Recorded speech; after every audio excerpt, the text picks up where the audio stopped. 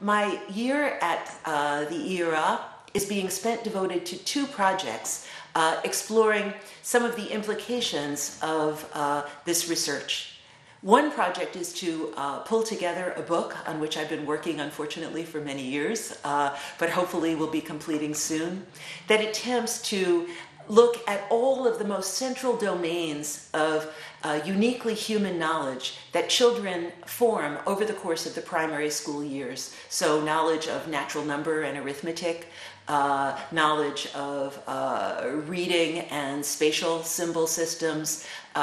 beginning knowledge of geometry, and also common sense knowledge, though it isn't taught in school yet at that point, common sense knowledge of the physical world, of the world of other people and their mental states, and of the social world, including the origins of our intuitive systems of ethics and morality. See if I can, in this book, I attempt to account for all of these developments in children in relation to their developing language. So the goal of that book is to see whether it's possible to craft a coherent account based on the idea that humans share immensely in our cognitive endowments, systems that are shared by other animals, but that we then use language to go beyond them, especially by harnessing language's combinatorial power. The second goal, though, is an empirical goal. It's to pursue a research project that I've begun over the last few years with collaborators in both cognitive science and economics to test this theory in a different way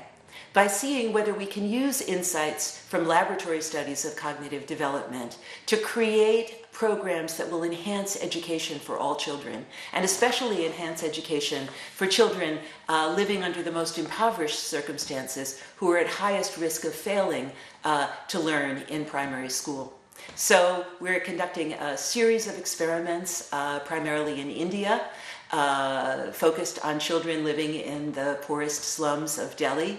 And we've developed for them games that they can play in social groups as preschoolers that exercise the basic cognitive capacities that laboratory research shows they and all other children have possessed since infancy, but exercise them in social contexts conducive to the use and development of language. And then we follow these children as they enter elementary school to see whether those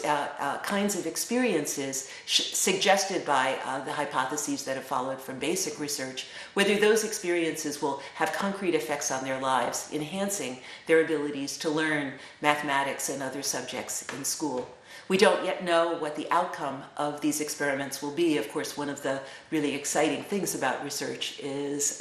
we don't know as we go into it what the ultimate findings will be. But I'm hopeful that the field of developmental cognitive science may have progressed to the point where we can begin to at least ask these questions and get evidence from experiments that bear on them. If we do, that evidence could be important in two ways. One, it can contribute to a basic understanding of human minds and how they grow. But two,